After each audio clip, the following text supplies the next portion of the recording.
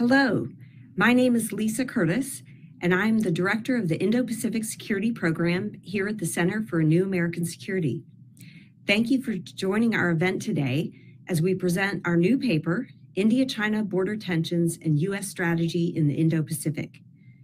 Border intrusions and clashes along the disputed India-China border have become more frequent in recent years and threaten to lead to all-out conflict. In recent years, China has been more assertive with its territorial claims and has been increasing infrastructure development and military deployments along the border, and periodically encroaches onto territory controlled by India.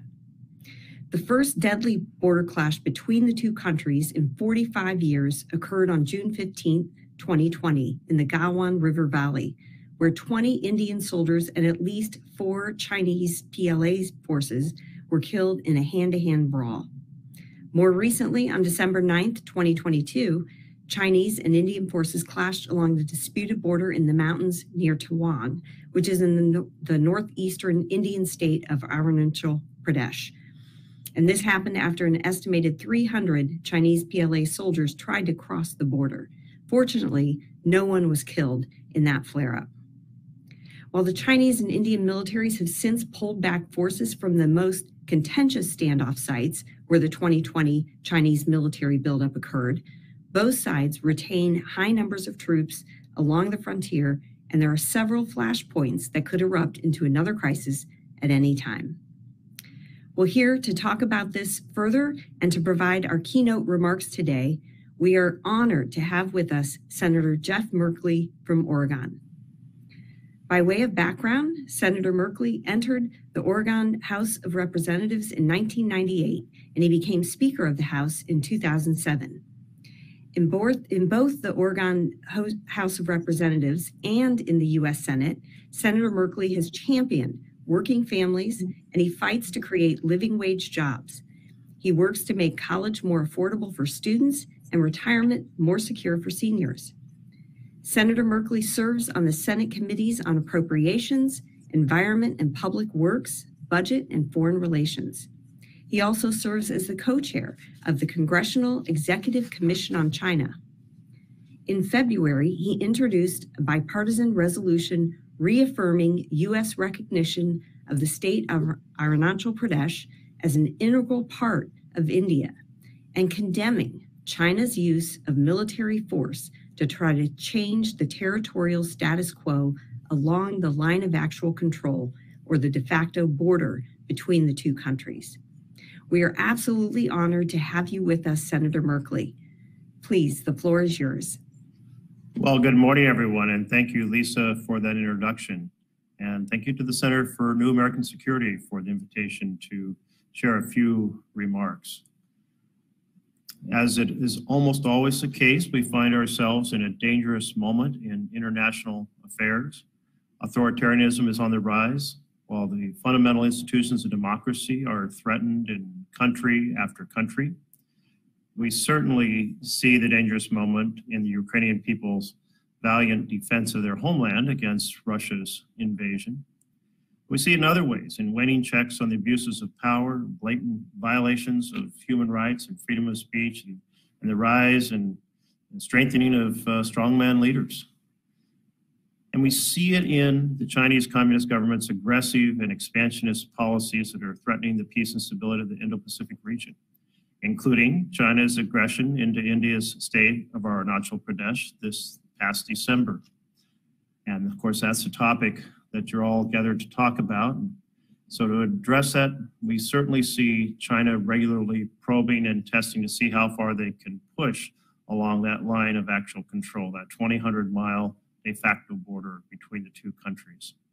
And this past December, India forces pushed back.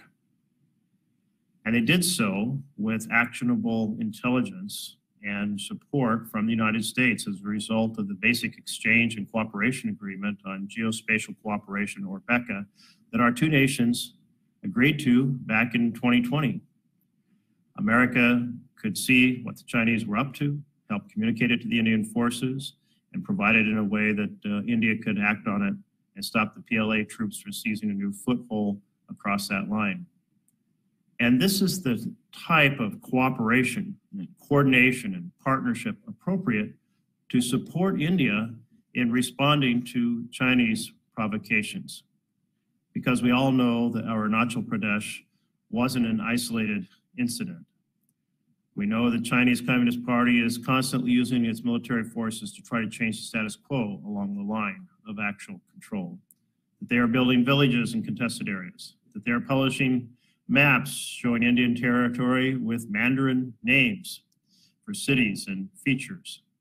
And that aggression and incursions will continue unless they're given a reason to stop. And that's what the Indian forces did in December. To show our support for India in defending their territories against Chinese violations of India's sovereignty, I introduced the resolution that Lisa referred to with Senator Haggerty of Tennessee. Our resolution makes clear that the Senate recognizes the state of Arunachal Pradesh as an integral part of the Republic of India and supports India's sovereignty and territorial integrity. It condemns the People's Republic of China's use of military force to change the status quo along the line of actual control. It commends the Indian government for taking steps to defend itself against aggression and security threats from the People's Republic of China, including through securing its telecommunications infrastructure, examining its procurement processes and supply chains, and implementing investment screening standards. It applauds the government of India for increasing its development efforts in Arunachal Pradesh, including for improving border infrastructure and connectivity and renewable energy production.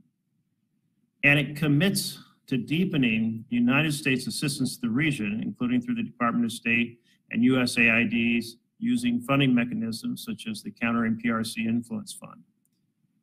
And it encourages like-minded international partners to join in supporting India and commits us to strengthening the U.S.-India bilateral partnership through enhanced defense interoperability and information sharing and economic cooperation. So that's quite a bit. It also makes notice of the role of ASEAN and the role of the Quad in supporting India in responding to Chinese aggression throughout the region. This reevaluation of support for India comes as India has been stepping up their leadership in the Indo-Pacific from hosting the recent G20 summit with Secretary Blinken and other foreign ministers. It comes as India has been increasing their participation in the Quad with US, Japan, and Australia. It is, of course, the case that in the context of international affairs, there are areas where we'd like to see India take a stronger stand. And I think it bears mentioning that that is particularly the case in regard to Russia. I would like to see India, as a democratic republic, take a strong stand against Putin's unwarranted and unprovoked invasion of Ukraine. I'd like to see them stop buying oil from Russia. Those purchases help sustain Russia's economy and ability to sustain its assault in Ukraine.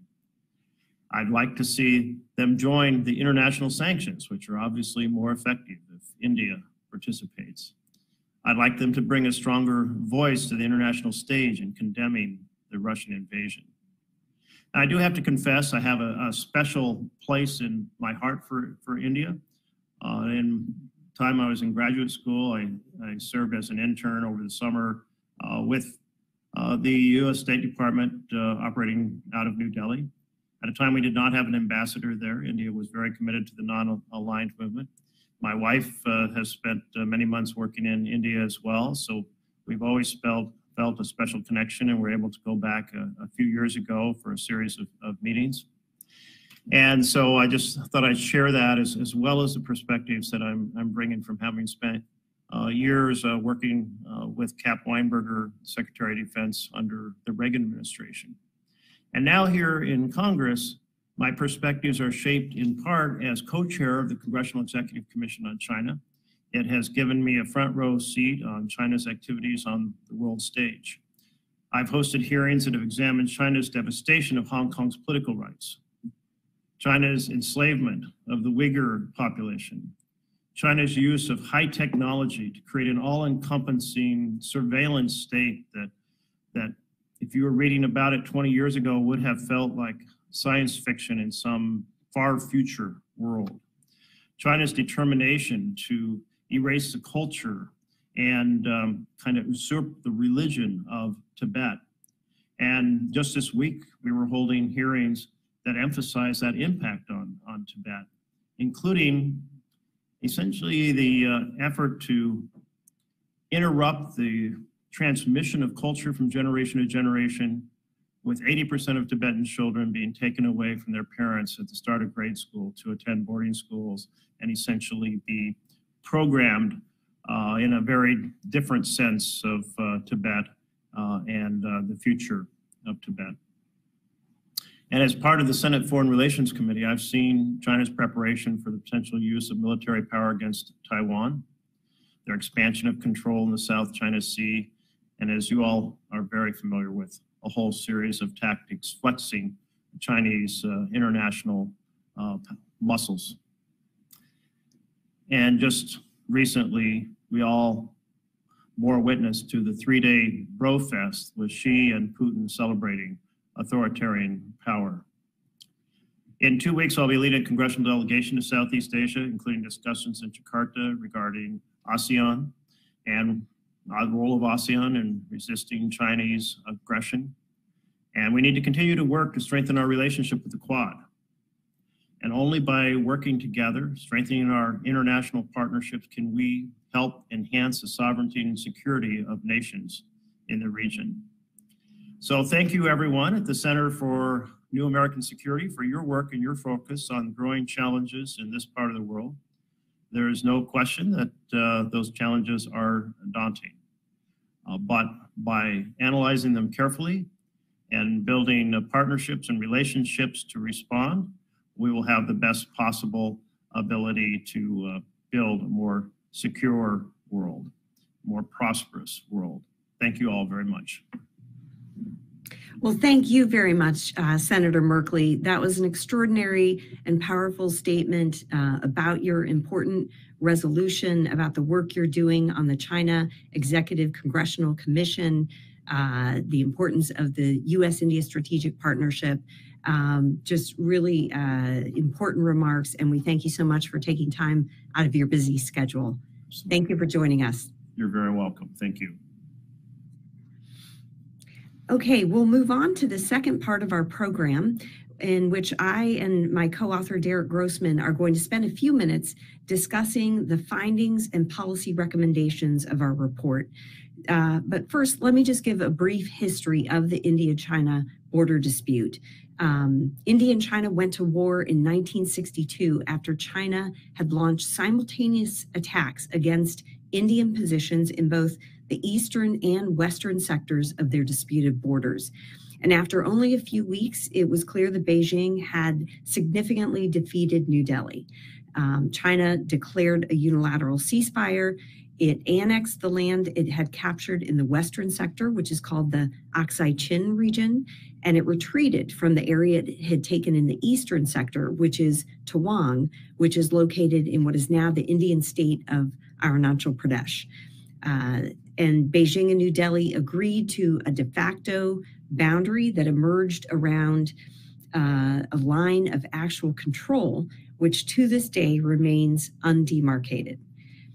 From the late 1980s until 2013, the China-India border remained relatively peaceful. The two sides engaged in sporadic talks, came to several agreements, and they both seemed to recognize the need for confidence-building measures, and they focused on other areas of the relationship like trade and investment, and the border remained largely quiet.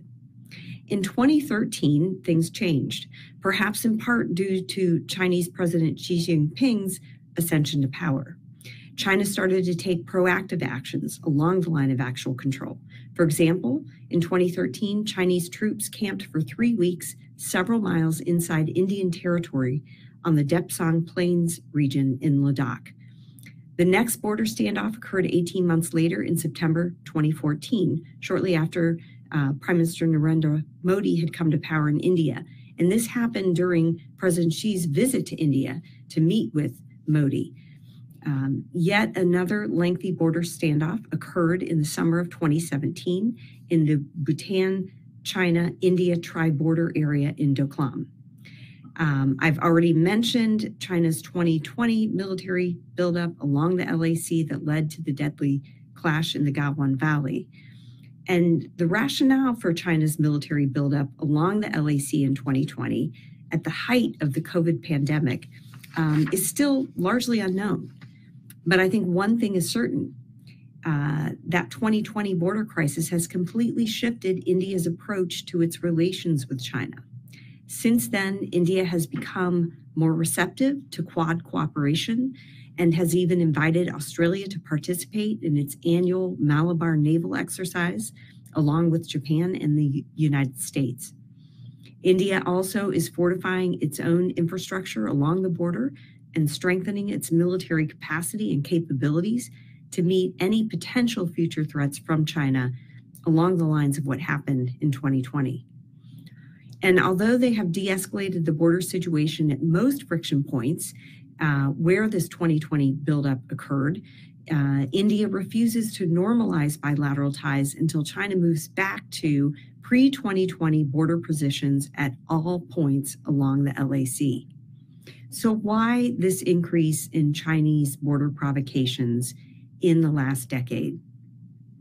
The predominant reason may be China's confidence in its growing military and economic strength, which is leading to assertiveness regarding its territorial ambitions.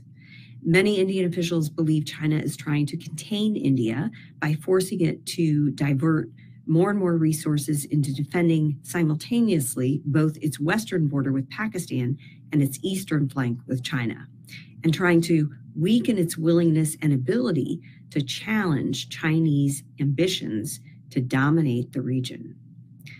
But it may also be a Chinese reaction to strengthening India-US ties. It may be China signaling India not to get too close to the United States. Unfortunately, prospects for negotiating a political settlement between the two countries remains low. China is not interested in clarifying the LAC through a map exchange, as India has suggested. And this is likely because China believes it holds the military advantage, and it wants to use the border friction to needle India and put pressure on New Delhi. In the past, China had signaled an interest in a territorial swap in which India would drop its claims on the Aksai Chin in exchange for China dropping its claims on Arunachal Pradesh. However, China has since backed away from that offer several years ago. The border agreements that were signed between China and India between 1993 and 2013 are unfortunately becoming increasingly irrelevant. The 2020 border crisis has led to really a complete breakdown in trust between the two countries, rendering those previous agreements nearly useless. For instance, the Chinese used the tactic of shooting guns into the air on at least 2 occasions in the past 3 years. Prior to 2020, both sides had respected the agreed protocol that no firearms would be used along the border. So with that, I want to turn the floor over to my co-author, Derek Grossman, who will discuss the policy implications of ongoing India-China border tensions and tell you about some of our policy recommendations. Derek is a senior defense analyst at the RAND Corporation, where he closely tracks U.S.-China competition throughout the Indo-Pacific. Before he joined RAND, he served over a decade in the intelligence community, where he was the daily intelligence briefer to the director of the Defense Intelligence Agency and to the Assistant Secretary of Defense for Asia and Pacific Security Affairs. He is also an adjunct professor at the University of Southern California. Derek, the floor is yours. Thanks, Lisa, and thanks, CNAS, for hosting this rollout event. I'm really proud of the work that we did, and I hope everybody gets a chance to read the full report. And that was great, great setup, what you just did for me to discuss some of the implications of our research as well as some of the policy recommendations. So on the implications, the chances of India-China conflict are increasing. as each country pursues its growing interest in the region and becomes more sensitive to the other's activities along the LAC. And one implication of intensifying border friction between New Delhi and Beijing is a further hardening of New Delhi's position on China and a corresponding deepening of its partnership with the United States. Developments along the LAC in 2020 have brought clarity to India's strategic approach toward China, meaning that India's views of the China challenge are starting to converge with those of the United States, even if the strategies for dealing with the challenge differ in several respects. I think a second implication is that the hardening of the Indian position on China could facilitate Washington's integrated deterrence strategy. In the Indo-Pacific, the Biden administration seems to be prioritizing deterrence by denial, most clearly highlighted by continued security support to Taiwan as the key to preventing China from resorting to military operations in the future. And this suggests that the U.S. might want to open or deepen discussions with New Delhi on the most effective ways to deter Beijing by denial, keeping in mind the inherent limitations of such a strategy. A third implication is that from a broader perspective, renewed Chinese assertiveness along the LAC is likely to further convince other Chinese neighbors that are cautious about security cooperation with Washington that closer security ties with the United States would be beneficial to their national security. However, if Washington extends support to India that helps it to deter Chinese aggression, other nations may begin to calculate that strengthening ties with the U.S. is a more effective way to protect their territorial sovereignty than placating China. A fourth implication is that renewed China-India tensions or armed conflict at the border also would result in newfound challenges for the U.S. Short of nuclear war, a sustained crisis or war along the LAC could force the U.S. to redirect military and other resources to the region. And lastly, given the need to prevent a border crisis from flaring in the first place, there is a need to better understand Chinese motives for its actions along its disputed borders with India. None of the explanations out there, and Lisa went through a few of them, whether related to India rejoining the Quad or Modi's Article 370 announcement in 2019, among others, none of those explanations have been substantiated as the reason why China is being more assertive right now along the LAC. So in the future, a deeper examination of Chinese motives, I think, would be helpful. And then turning briefly to our policy recommendations. So we have a number of them. So one is we as the United States should consider elevating Indian territorial disputes with China on par with Beijing's assertiveness against other U.S. allies and partners in the Indo-Pacific and ensure that this is reflected in all national security-related documents and speeches. To date, only the Biden administration's national defense strategy mentions the China-India border issue briefly without any real elaboration on U.S. policy. And by the way, the national security strategy doesn't mention it at all.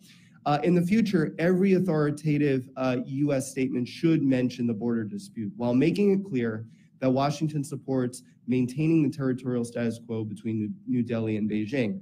A second recommendation from us is that we should offer India sophisticated military technology that it requires to defend its borders and initiate co-production and co-development of military equipment. While total U.S. military sales have increased over $20 billion in the last 15 years, India has not made a major military purchase from the U.S. since the $3.5 billion helicopter deal signed during the Trump administration in February of 2020. To help bolster U.S.-India defense trade and improve Indian capabilities over the long term, Washington might consider the most sophisticated technology as part of its defense deals. Washington also must incentivize U.S. private companies to co-develop and co-produce high-tech military equipment in India.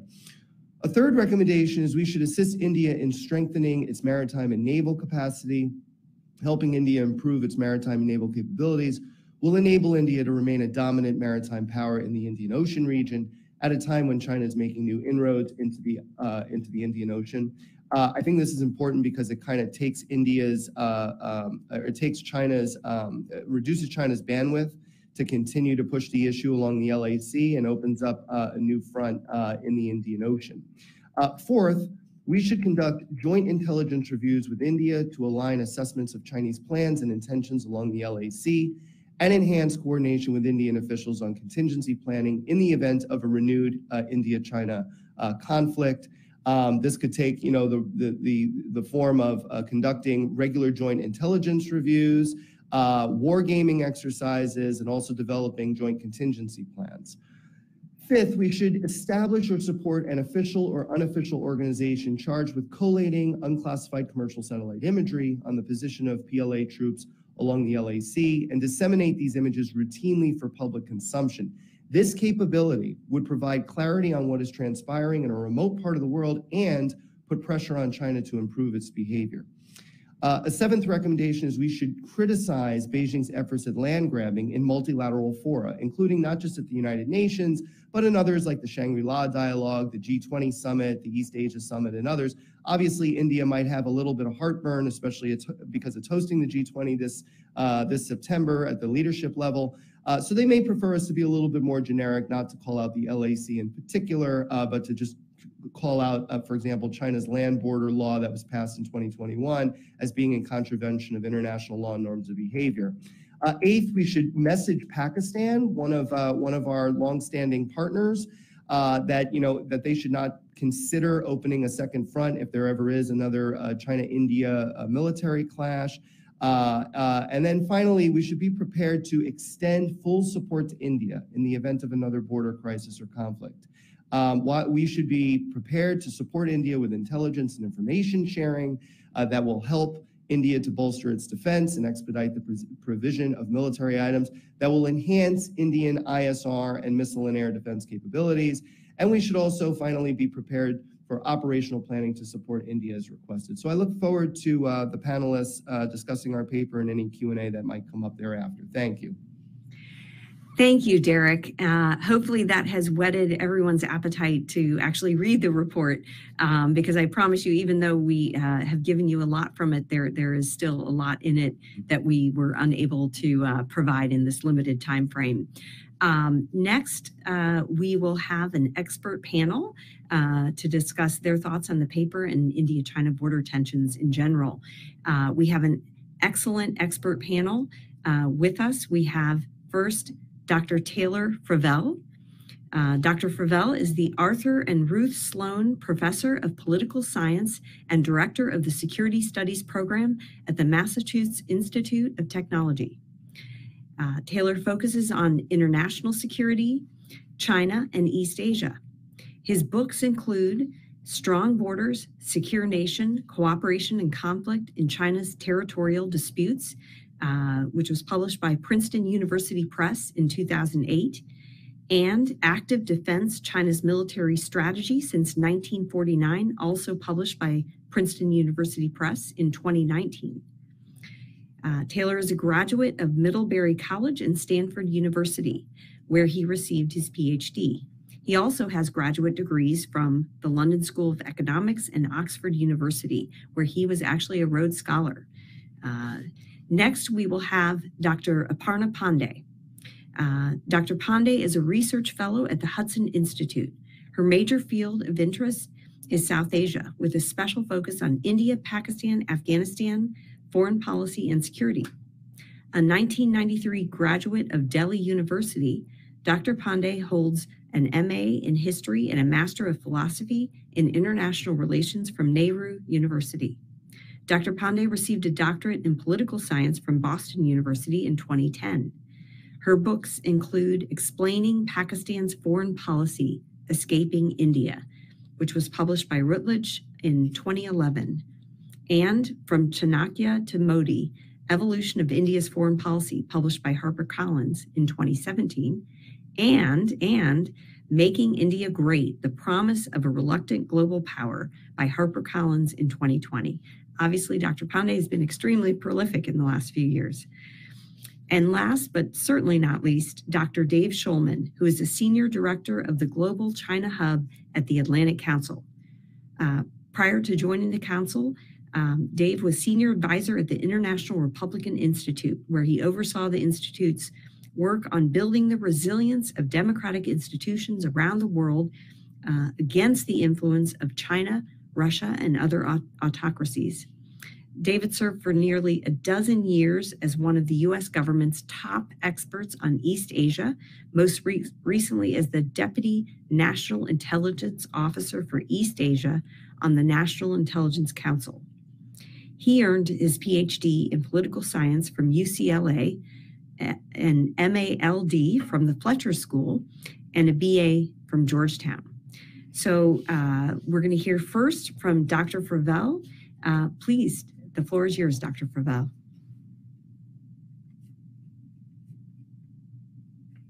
You're on mute.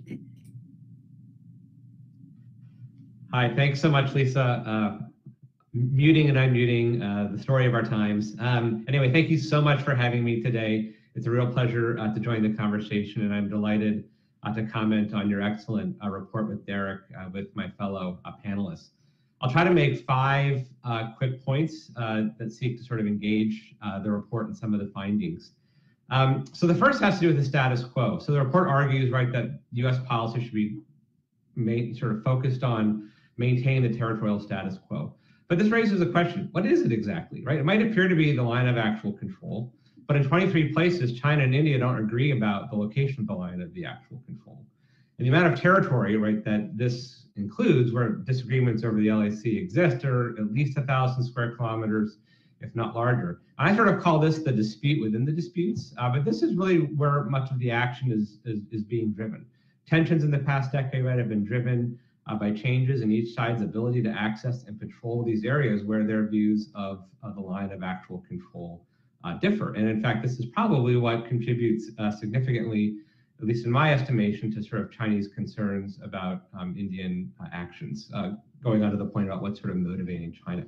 So if the US policy, right, is going to be grounded on the status quo, should the United States take a position on whose interpretation represents the status quo? That would be tricky, especially in the Western sector, where the US still seeks to maintain a position of neutrality in terms of the actual territorial dispute. The situation with the McMahon line in the Eastern sector is different. Moreover, it's actually hard to evaluate, right? In some places, what each side views as the LAC lies beyond areas they've even accessed on a regular basis, right?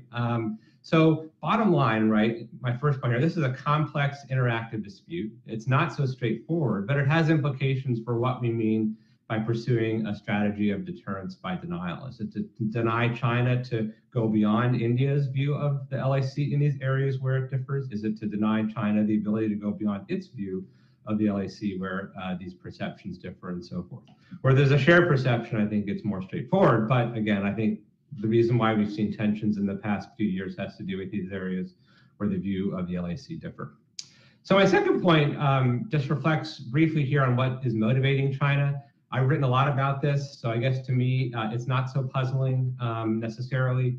I tend to apply Occam's razor in the context of studying China, its territorial disputes, which is that usually its first or prime driver has to do with its assessment of what other states are doing in the dispute and what that means for its own sovereignty. It may view itself as acting defensively, even though many times these actions are actually offensive. And so I'm not trying to sort of make a judgment here, but if we're trying to understand, I think, what motivates China, or what has motivated China in the last decade, I think I would point to several turning points in addition to the point that Lisa made about enhanced kind of Chinese capabilities. But first, right, both sides have been able to establish a much greater presence very near or on the LAC itself through infrastructure enhancements. They have much more agile and mobile forces than before. And so they've been able to patrol much more frequently, especially in the last 5 to 6 years. And this comes out of Indian statements as well as sort of observations of Chinese behavior. Areas that were patrolled,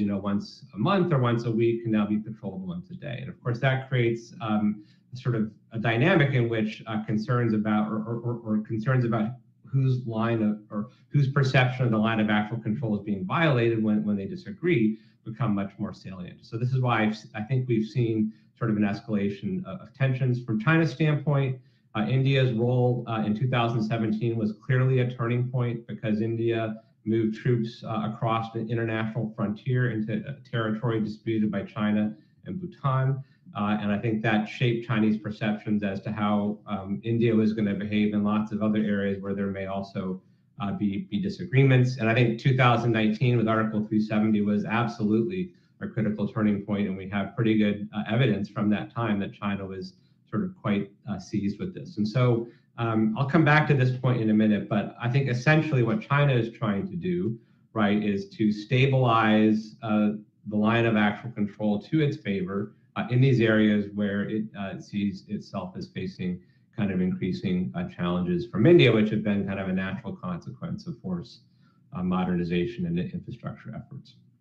Third point has to on sort of the main theme of the report for the United States to bolster deterrence. I think overall this is a good idea, but it's not always entirely straightforward, right? So it raises just a couple of questions that, although I don't have the answers to most of them. But would this actually deter China more, or would it lead China to double down, right? On the one hand, China wants to mend ties with India. On the other hand, it would not want to be seen as kind of bowing to U.S. pressure and thus have, from its standpoint, greater incentives to resist, especially because the U.S. have become more involved in another sovereignty and territorial dispute in which China has claims, right? If and when China is not deterred. In fact, one could argue, right, that deepening U.S., China, India ties overall, but actually placing the territorial dispute in the background and perhaps very quiet cooperation on the intelligence front that has been very successful might be more effective than putting the territorial dispute itself front and center, right? China might actually be more concerned about weakening that relationship and actually might become more moderate in some areas on the border.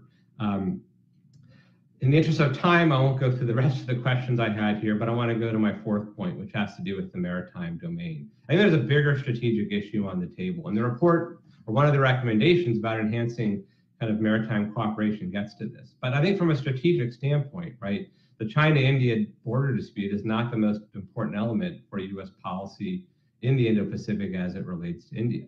Right. It is definitely, in my view, the maritime domain, and Arzan Terrapur has made this point forcefully. So it's certainly not my view alone. But I think one risk in sort of some of the proposals that the report contains might actually have the outcome of fixing India even more on focusing on the border dispute at the expense of strengthening its maritime capabilities and its maritime power. Which in the longer run, I think are going to be much more consequential in terms of cooperation with respect to China, and an area where China clearly wants to make much greater gains. And so I think if we think about this in a different way, like a stabilized border, because the underlying disputes between China and India are not going to be solved in the near term. China did offer a package deal. It's important to note that India rejected the package deal.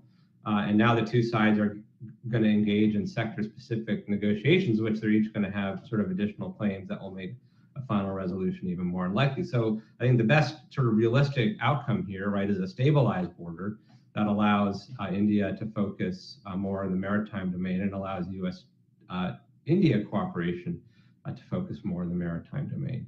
So fifth and last point here to sum up, I would add an additional recommendation, right, that in addition to deterrence, the U.S. also consider facilitating some aspects of diplomacy that can help stabilize the border. As Lisa noted, the original CBMs are now 30 years old. They're completely out of date and irrelevant. I mean, they were written at a time when neither side could actually really reach the LAC, and it's not even clear at the time where either side really believed it to be. But they could. Reality is in the ground. Military modernization, force modernization, and infrastructure enhancements on both sides, right, have meant that we're in a new world. And so those CBMs need to be, I think, discarded, and new kinds of agreements need to be considered. The disengagement agreements that have been reached around Pangong Lake and some other areas in the Western sector, I think, have merit that are worth exploring more. Because if one could actually reduce patrols into areas where the two sides disagree about the location of the LAC, it might have the effect, right, of actually bringing more stability to the border. If that can be consolidated in some way, I think it would actually be beneficial from a broader strategic perspective in terms of focusing more on the maritime domain. Also, I think in the course of doing so, right, each side would give up something that it wants, and that actually is often the basis for an agreement that's in some kind of equilibrium. And so I would add that as an additional recommendation to consider. Thanks again, Lisa and Derek. I'm really delighted to have the opportunity to be here today. Great. Well, thank you, Taylor. Those were excellent remarks, really interesting perspective. Your idea that China, in fact, may feel it is acting defensively when both sides are patrolling more, building up more infrastructure? Is China, as you said, actually trying to stabilize the LAC, of course, in its favor?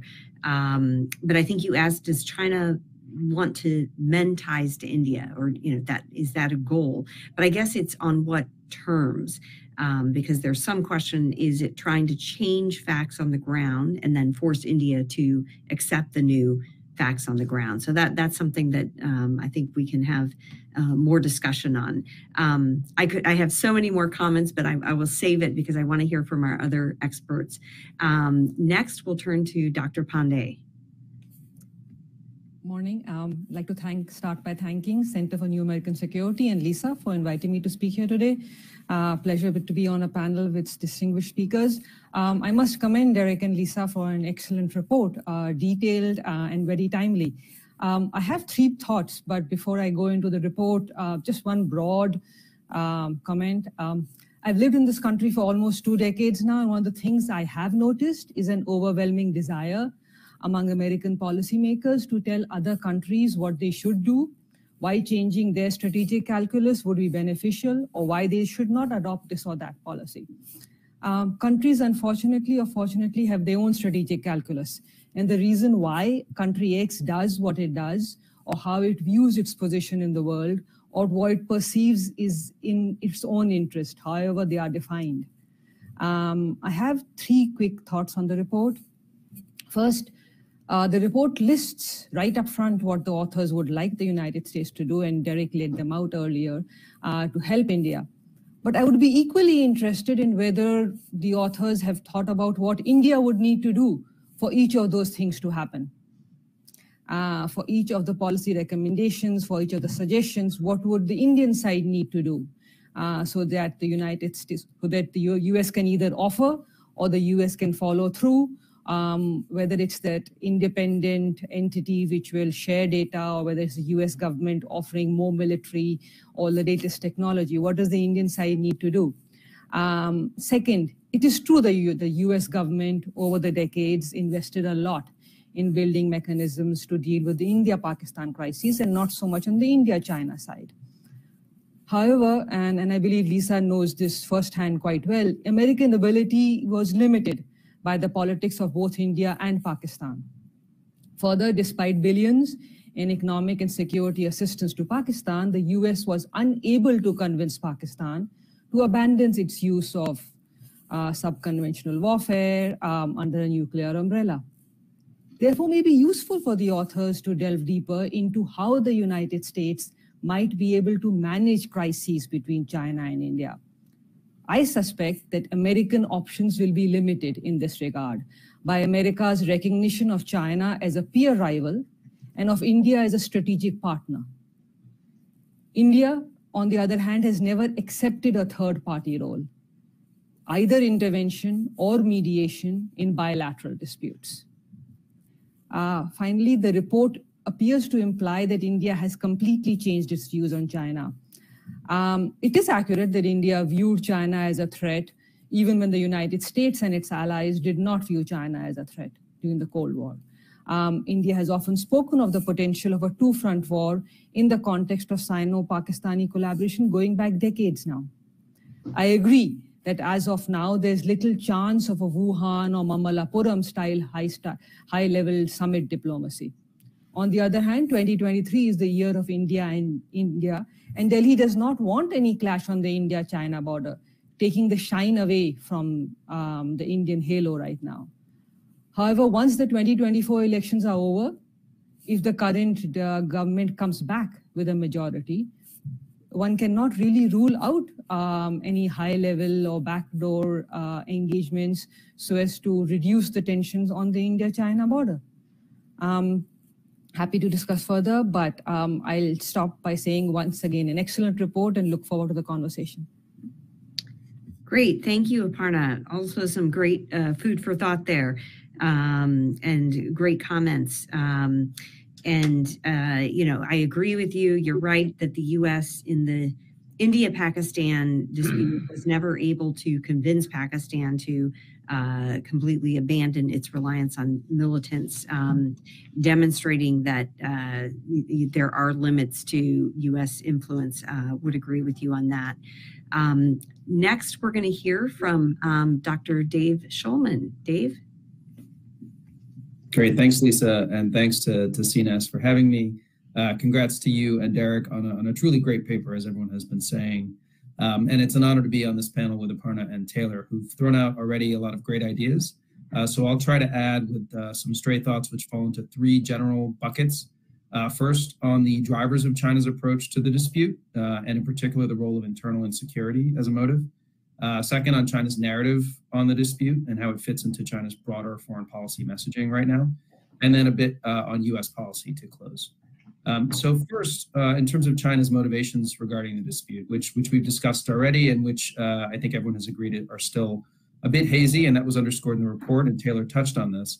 The paper addresses the confluence of factors that have led to China's approach to the border, its more aggressive approach more recently in the past several years, and comes down with the judgment that the predominant cause is China's confidence in its growing military and economic strength. And I think that's right. I believe the probable guidance from Xi to the PLA to more aggressively and proactively seek advantage at the border is the primary cause of the uptick in China's aggressive moves. But I also want to underscore the role of China's internal dynamics, and in particular, the drive to ensure control in Tibet and its western region more generally, and the fears of instability and how that dynamic has historically driven China's turn toward herd-aligned positions and aggression, and how all of this relates to Xi's current obsession with security and mitigating internal and external vulnerabilities. So if I could start just briefly with a historical detour, the paper notes that in the late 70s, once Deng Xiaoping had consolidated power in the wake of Mao's death, China made fresh overtures toward India, proposed this package deal to resolve the dispute in which China would give up its claim to Arunachal Pradesh in exchange for India ceding its claim on the Aksai Chin.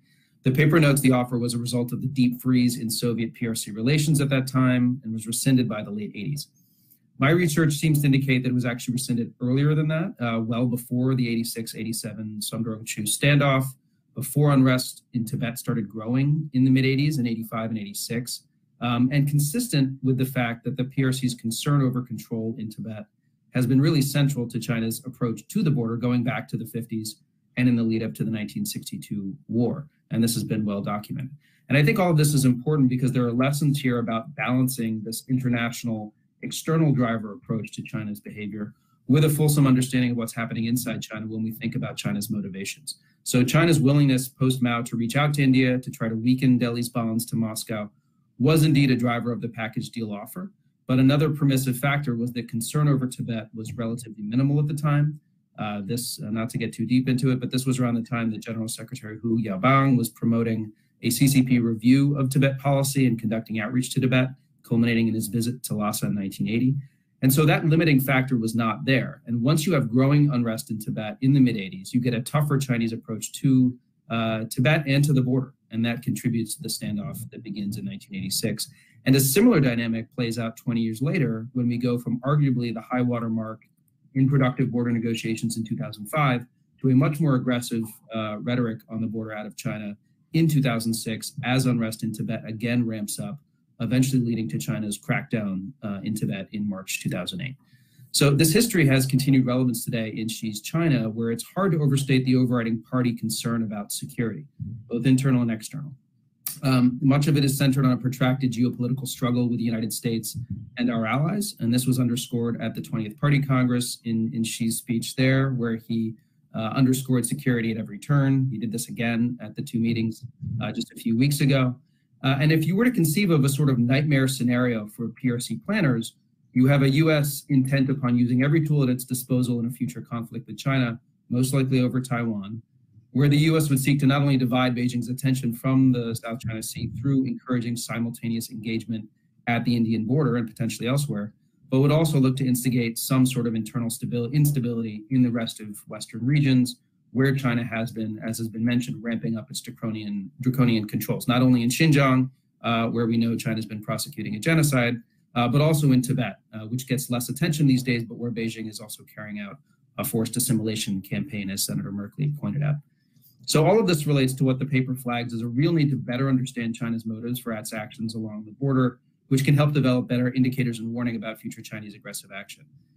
It's increasingly widely believed, as the paper notes, that China's aggression, including in 2020 at Galwan, is designed to strategically pressure India to back away from its growing security ties with the US.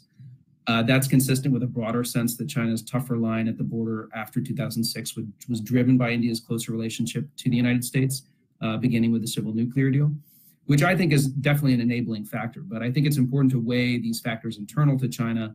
And I believe the related general directive to the PLA to proactively enhance China's position relative to India along the border, which has gone into overdrive under Xi, as well as some more tactical motivations that the paper references, such as the PLA reacting to India's completion of a road leading to a remote airfield on the border of Aksai Chin. So that's number one.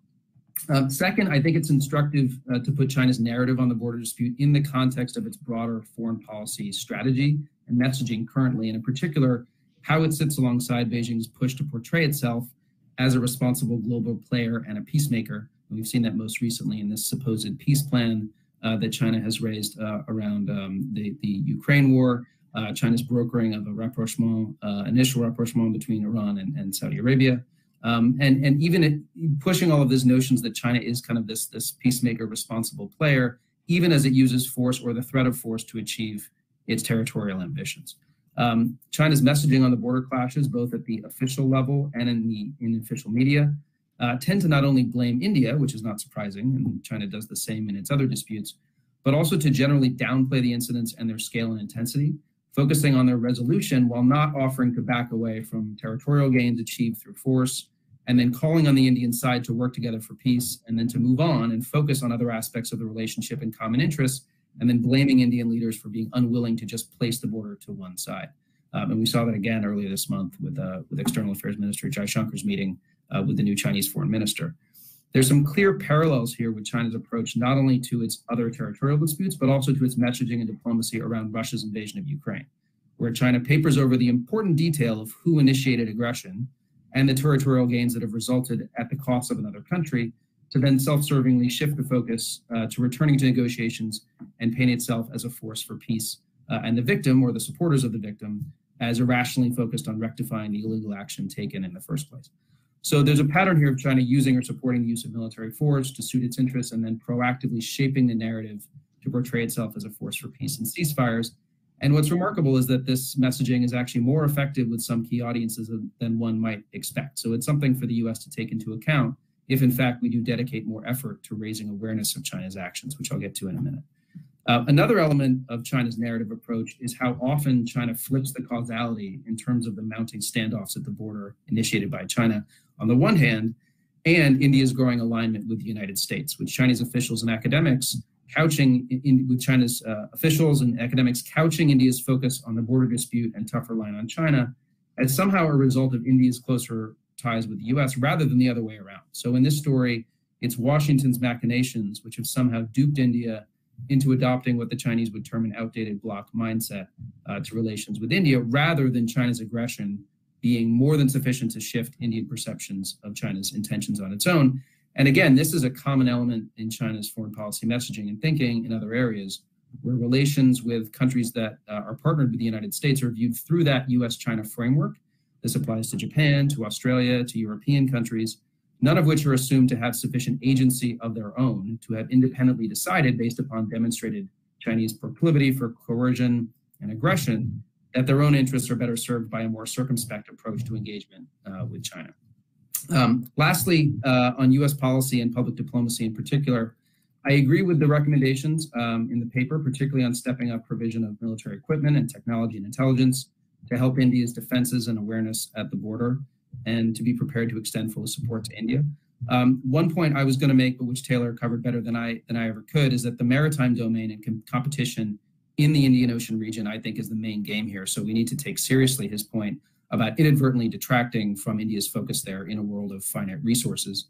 I think it gets a little tricky when we move to the messaging and public diplomacy space.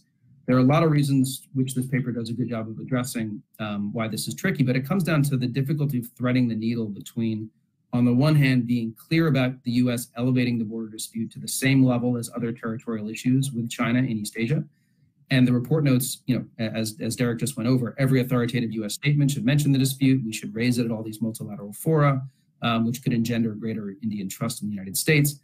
And on the other hand, not drawing the dispute into the downhill spiral that we're watching in U.S.-China relations, or appearing to violate India's desire to remain independent of Washington. So I appreciate that the report begins to tackle how the U.S. could be more vocal in opposition to China's unilateral militarized efforts at the borders, and further underscore the value for India of greater cooperation with the United States and the Quad, but to do so in a way that does not, as the report's conclusion states, trumpet the U.S. role in a way that puts the dispute solidly in that context of worsening U.S.-China tensions and the perceived effort by the U.S. to encircle China and contain it. I'll close here by saying, as someone who's spending a lot of time these days looking at U.S. policy toward Taiwan and that issue and efforts to deter and message the PRC on that admittedly very different issue, I'm struck by some similarities here, specifically how there's a good amount of consensus on the need to better support Taiwan's ability to defend itself through material assistance, through intelligence, and so forth, but how it's much more challenging, I think, to strike a balance on the messaging and the public diplomacy side. That is, how much symbolic or rhetorical support or visits are useful to demonstrating unofficially that the United States has Taiwan's back in the event of a crisis, thereby potentially adding to deterrent effects on China, versus unnecessarily provoking Beijing and arguably backing Xi Jinping into a corner, potentially heightening a perceived need to demonstrate strength on this very key point of regime legitimacy, and potentially making it that you kind of are raising the risk of the military conflict you're hoping to avoid, and potentially moving up the timeline as well.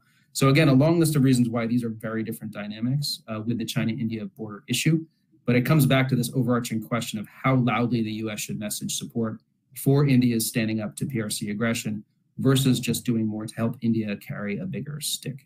So I will stop there and look forward to the discussion. Wonderful. Thank you, Dave. Really excellent, comprehensive remarks. Really appreciate that. And I'm glad you emphasized the relationship of Tibet to the India-China border crises. We do mention that in the report.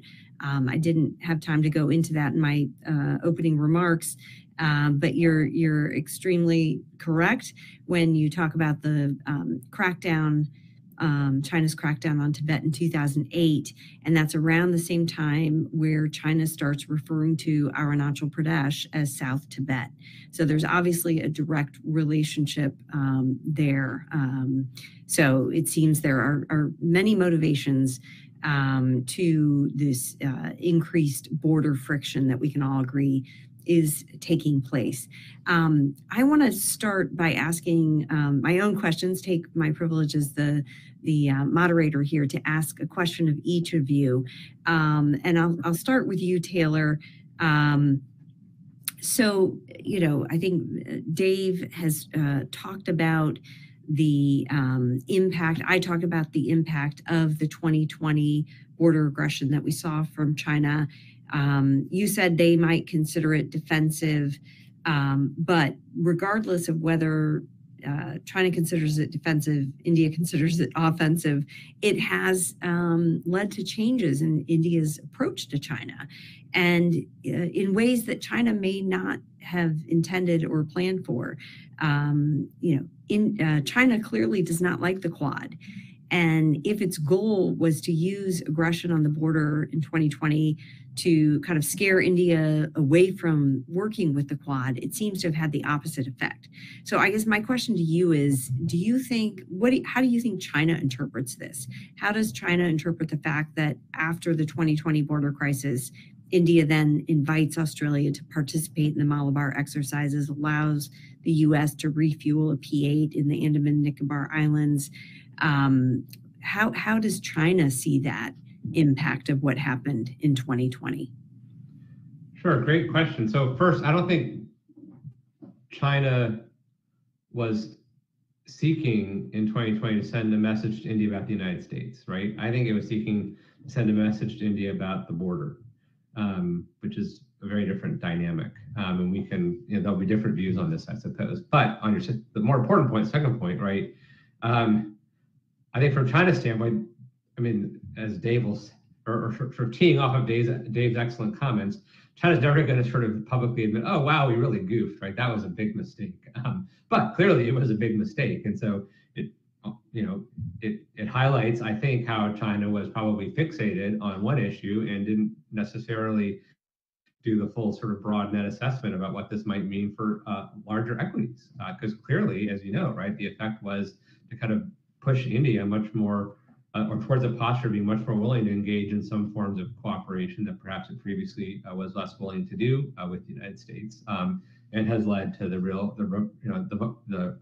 launch of the Quad. And I mean, it wouldn't be a Quad without India and so forth. And so in that sense, you're not going to find, in Chinese writings, at most you'll see some elliptical references like, oh, the international environment is now more complicated, right? But clearly, if you look at Chinese behavior, the effort to sort of quickly put Gaoan back in the box, in the summer of 2020 and calling for sort of a reset, indicated to me that they realized they had made a strategic mistake. So I think there's that recognition. We see it with Europe and Ukraine now, right? China realizes it alienated Europe too much in terms of its sort of support for Russia in the invasion of Ukraine, which is also kind of a strategic error on Beijing's part. And I guess last comment here, right? It should re-invite us to rethink how much we want to sort of project strategic genius and long-term planning onto China, right? To me, these are strategic level errors in both parts of the world, yet China pursuing other interests either was willing to pay the price or did not fully sort of incorporate the price that they're now paying into their assessments when they were considering taking these steps. Thanks. Great, thank you. Aparna, you said in your remarks that you had wished, I think the report spent more time focusing on what India would need to do for, I guess, deterrence by denial, or deterrence against future Chinese border aggression. I wondered if you could expound on that a bit, and what are you thinking in terms of what India plans to do, or what it needs to do, what you would hope to see it do in the coming years? Thanks, Lisa. That's a tough question which you thrown back at me. Maybe I should have been careful when I asked you the question. I guess I'll break it into two parts. What I see India doing and what I hope India will do.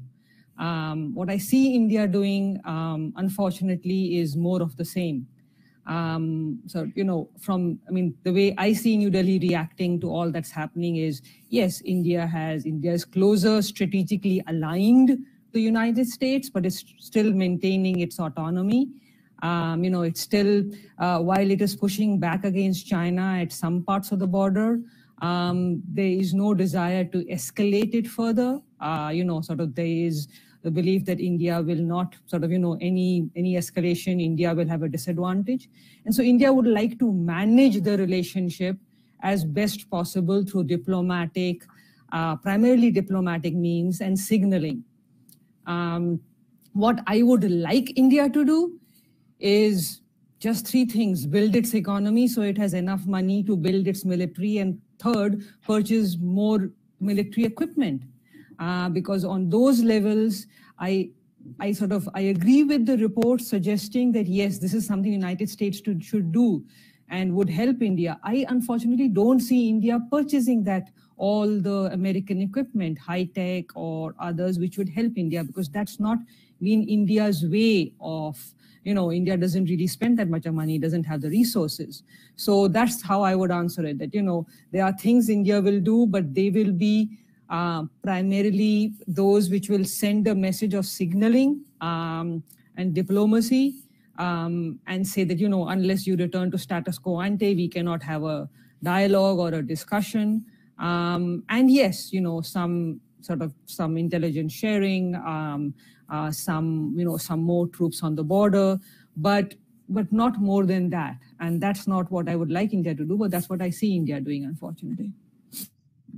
Okay, that's great. Thank you. And yeah, you bring up the point of needing to purchase the capabilities that it needs to defend itself. but there's been an increasing focus on indigenous production, co-production, which is happening, starting to happen. The consideration of the U.S. to co-produce jet engines with India is a great milestone. This just happened in January. But the question in my mind is, yes, by all means, India should have its own defense industrial base, be producing its own defense equipment, but that's going to take time. And how much time does India have? Are there certain capabilities it needs to get in its arsenal now? So these are the questions that I would have as well. Okay, my next question is for you, Dave.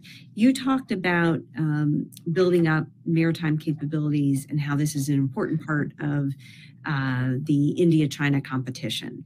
And I think Taylor talked about whether or not one of China's motivations was to distract India on the border, so India would have to invest most of its budgetary resources into defending its land border rather than increasing its maritime capabilities. But from what I hear from Indians is that what they have seen, the kind of aggression they've seen from China on the border, it has actually motivated them to invest even more in the maritime space and cooperate more with other countries with capabilities, more joint exercises, more port calls, just, any type of cooperation, maritime domain awareness initiatives. So how do you see the land border dispute dynamics impacting what we're likely to see in the maritime space vis-a-vis China-India competition? Yeah, it's a great question. I won't try to speak to what India will be able to do if it dedicates more attention and resources to the border in the maritime domain. I'm not as up on how India is going to manage those multiple challenges at once, as well as Aparna and probably you. But I would say, I think coming back to Taylor's point, I think on not assuming too much strategic genius on the part of the PRC, and this is a problem we often face when we're talking about China's strategic aims. I don't necessarily personally think that when China has been undertaking these actions at the border, it's been out of some understanding that to do so will thereby cause India to have to focus on the border, and it will be less able to focus on building up its capabilities in the Indian Ocean. I do think there's some truth to kind of keeping India constantly on edge and having to worry about both Pakistan and the border, and having to have that two-front problem, and that limiting India's ability to compete as potentially a peer for a kind of leading role in Asia. I think there's probably some truth to that. But I think I'm more of the belief that a lot of this comes down to some strategic blunders. And I think, coming back again to Taylor's point, when we look at, for instance, what China's done in Europe as a result of its support for Russia and its invasion of Ukraine and the impact that this had in China's relationships with Europe, we haven't seen China actually change its behavior. Right? I mean, it's continuing to support Russia. And if you believe what we're seeing out of the administration, potentially even considering stepping up support with lethal aid, what it's done is papered over and used, narratives and propaganda to try to reach out to Europe and try to, convince them that things are still good. And then, of course, use the draw of China's economy such that it still is to try to ensure that Europe doesn't, as a result of this, turn more towards the United States and more of a united approach towards China. So I just want to make that point as well, that I don't think that necessarily this all means, maybe China sees that it made a blunder in 2020. Does that mean it's going to fundamentally change its behavior at the border? I don't think so. I think it means we're going to see a stepped up effort to try to do what they're already doing, which is using these narrative mechanisms to try to change the conversation in China's favor. But just finally on your point, I mean, I think it is, again, really important to think through the Indian Ocean region impact and India's ability, in conjunction with partners, to be able to secure that region and push back on China's expansive military aims in the region, but also not just in the military space. What can be done diplomatically, right? We have heard for years about India and its diplomatic approach to the smaller neighbors of South Asia, even as China has been stepping up its own economic influence. And that, I think, is a really important dynamic and needs to be front and center for India even as it is potentially distracted by what's happening up at the border. Great, thank you. Okay, we're going to turn to audience questions. And we have a really good one from James. And I would like all of you to think about taking a crack at it. And Derek, including you, I'd like to bring you into the discussion as well. So James asks, how does the growing relationship between China and Russia affect India's calculations related to its own relationship with and dependency on Russia? I think this is a critical question that everyone is asking, and so I'd like to get a couple points of comment from each of you. So why don't we go ahead and go backwards? Maybe we'll start with Derek. Derek, if you can chime in on this important question. Sure. Yeah. I mean, it's a really important question, right? And so we just saw the bromance between Xi and Putin in Moscow, right? And so I'm sure Modi and the rest of India is looking upon that as, well, it's maybe not so good for us, right? Because I think the traditional approach has been, if we can be friendly with Russia, right, or in its former form, the Soviet Union, right, that will put pressure on China to behave at the border and for us to have a more pleasant relationship with the Chinese overall. And frankly, I just don't see that working. In fact, China and Russia right now are as close as they've been probably since Stalin and Mao back during, the early part of the Cold War. So, we'll see what happens, but India's got to be nervous about it for sure. Great. Taylor, do you have any comments? Sure. Yeah, I think, the challenge, as I understand it, right, is from a military perspective, the Indian Armed Forces uses a vast amount of Russian military equipment, and that's not a problem you can solve easily or even in a short period of time, right? It would take decades to wean India from that position. And so, in addition to other potential factors in which India might want to maintain ties with Russia, right, even if tensions with China grow, it has to think about force sustainment. And also in the naval realm, right, Russia is quite helpful to India. And so that is just like a structural feature of the relationship. And I don't see it changing anytime soon. And thus, I think the effect of that on India's calculations will probably continue to be very important in the future as India decides kind of what to do. Great. Aparna. Thanks. Derek and Taylor made good comments. I'll just make one bigger, broader picture one. There's the world as we would like it to be, and there's the world as it is. For India, the ideal world would be a multipolar world order where India is one of the poles, and so is Russia and China, and everybody balances. And so Russia and can balance China, and so India doesn't have to worry about Chinese dominance in Asia and in South Asia. And there's a world as it is where it's a weaker Russia and a stronger China. And India is still finding that trying to find that middle ground in how to deal with a stronger China when there's a weaker Russia at a time when India would still like to maintain its strategic autonomy and not get too close to the United States or, and I don't think it's found that middle ground. And I think it's going to be very difficult for India to find that middle ground as China goes stronger. Thank you. Great, thank you. Dave, do you have anything to add? Yeah, I agree with everything that's been said. I would just add, as we look at what's been happening with the China-Russia relationship, particularly over the last year, but really this is a continuation of what's been happening since Russia's annexation of Crimea in 2014, is this dynamic where Russia is becoming the junior partner in the relationship, right? Which, for years people would say, okay, Russia will never accept that, but now they're in that position and they really don't have a choice but to stick with China, which is their, main benefactor and supporter. So I think that for India should be something that's somewhat concerning. And I think Aparna kind of touched on this, but, when we think about, okay, how could China take advantage of this going forward beyond, getting bargain basement cheap deals for energy?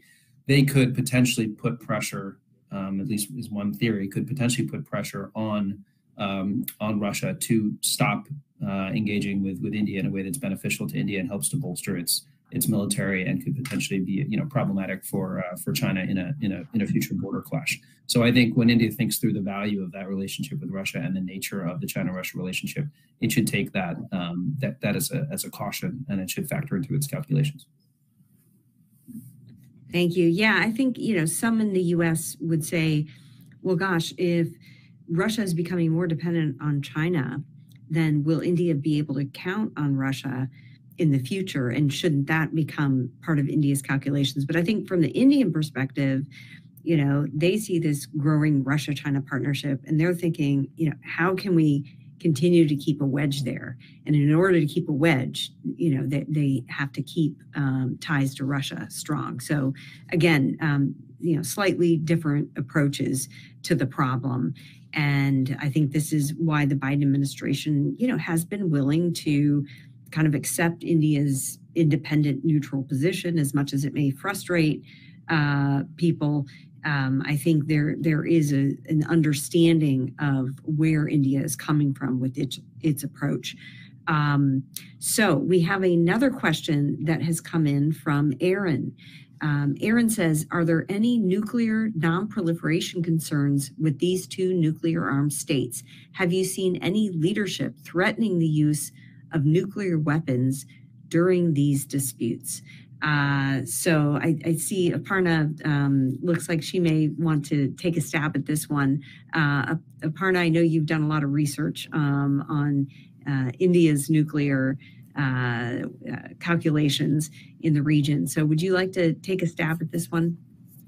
So I'm sure, Dave or Taylor or Derek may know more, even you, but I just have two quick points. One, the threats part I've seen more in the India-Pakistan, primarily the Pakistani side, very few on the Indian side, but on the India-China, yes, India's nuclear weapons, nuclear program, everybody knows, was a result primarily of China's nuclear program. So in that sense, one followed the other. It was India's way of ensuring that, there won't be a repeat of 1962. But I've never seen any Indian leadership threaten the use of nuclear weapons, even in a campaign speech vis-a-vis China. Sending a strong message to Pakistan is different.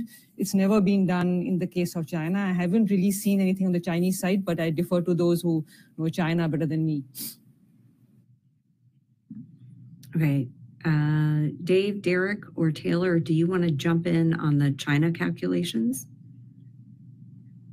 Well, I guess I would just say, yeah, I haven't seen anything specific to China threatening nuclear attack on India. However, when India, I think, tested its Agni-5 missile, the Chinese criticized it and said, oh, that's nice. It's a dwarf missile that'll never, it literally said dwarf missile, that'll never, amount to anything, especially compared to our arsenal. So good luck, little brother type of thing, right? So there's like the Chinese consistently have demeaned India's, nuclear advances.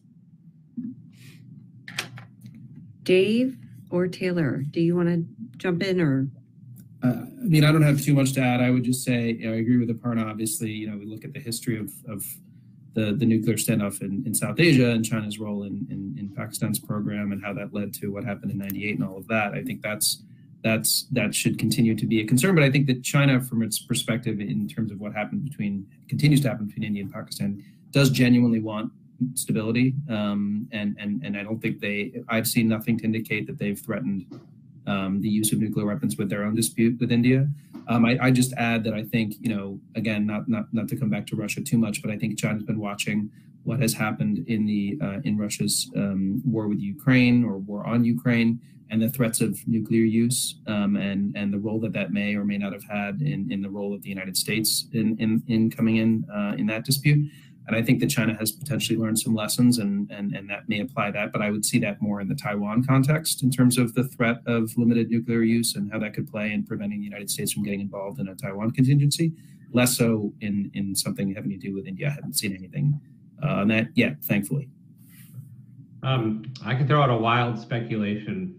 based on international relations theory, which means you should all disregard it. But I'm a professor, so I should invoke IR theory every once in a while. There's something called the stability and instability paradox, which basically says when you have two nuclear armed states, you're going to see higher levels of conventional conflict.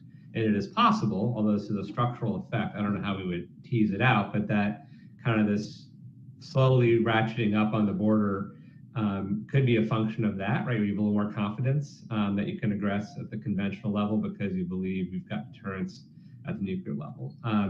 All that said, right, that's just a speculation. Along with Derek and Dave, I've seen no evidence that China has sought to sort of engage in any kind of nuclear threat making against India. And quite frankly, for the reasons that Dave, may I just agree with what Dave said, I don't think China would do so in the future at kind of current levels. But of course, it's a background condition, and we should recognize that. And sometimes background conditions, their effects are hard to observe.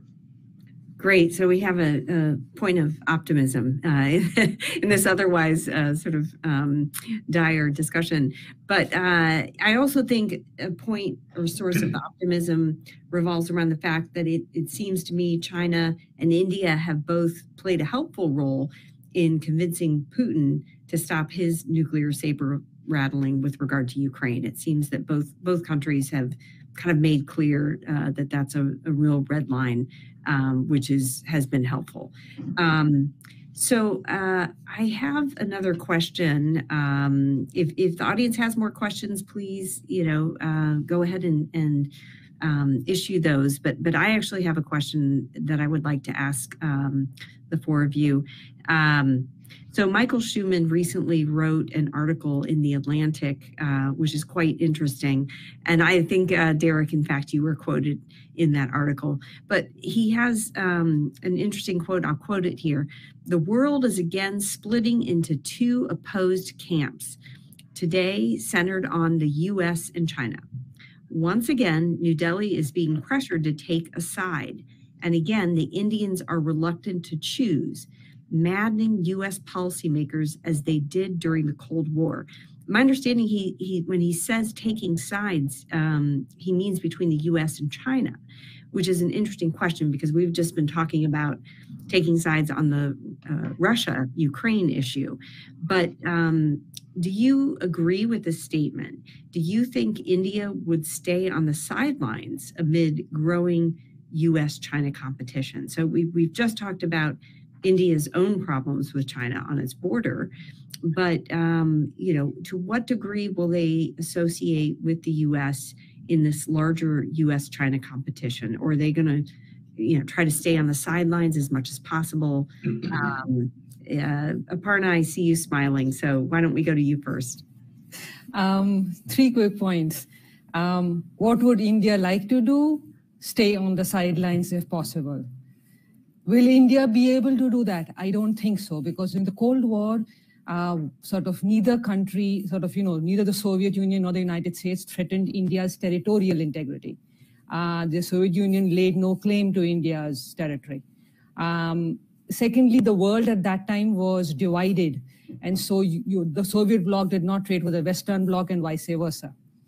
Today, China, if it's a choice between China and the United States, one country sits on Indian territory, lays claim to India's sphere of influence, has actually given military and nuclear technology to Pakistan, and has given a lot of aid and assistance to all of India's neighbors and tries to wean them away.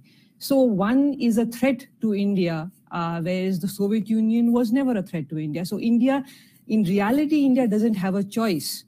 However, what will India do? To the extent possible, it will try to do what I would say the Biden national security strategy, which is compete and collaborate.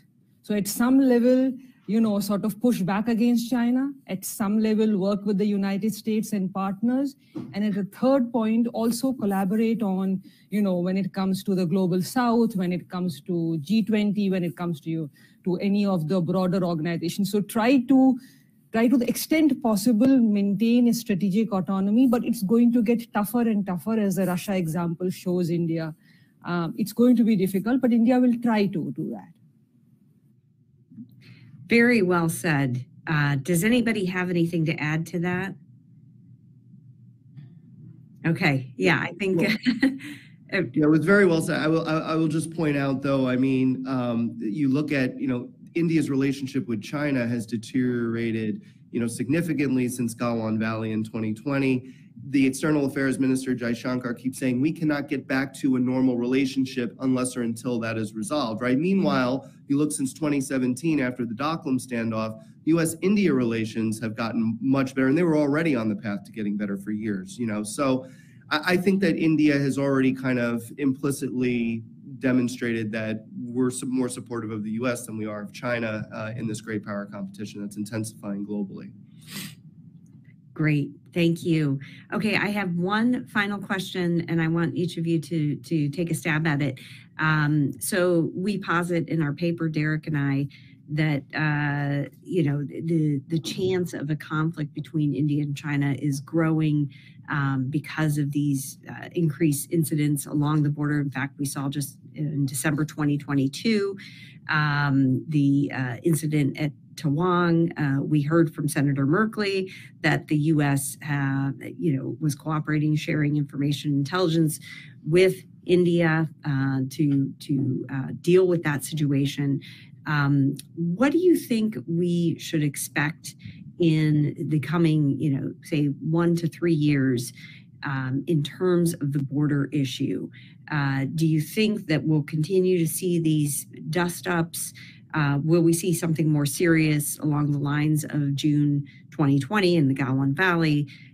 Could we even see, a deeper, more prolonged conflict? If you had to give your best prediction. So Dave, I'll go to you first, given your former hat as the National Intelligence Officer for East Asia. How would you approach this question? I mean, it's incredibly hard as a question, and I think that that's why this discussion is so important, just to try to help lend some understanding. I like how we all tried to dig into, and the paper does this well as well, dig into motivations on China's part, which, I think, as Taylor laid out, there are some very clear, things we can look to in terms of what is motivating China. And as I noted, I think we need to add that internal dynamic. But from a fairly rational perspective, I don't think it makes sense for China to try to cause problems at the border anytime soon. The Chinese leaders, Xi Jinping in particular, are dealing with a whole raft of internal challenges, most notably a slowing economy, dealing with a downward spiral, as I mentioned, on U.S.-China relations. I'm really concerned about what could transpire over Taiwan, particularly in the coming year, as we have a big election coming up in Taiwan in January.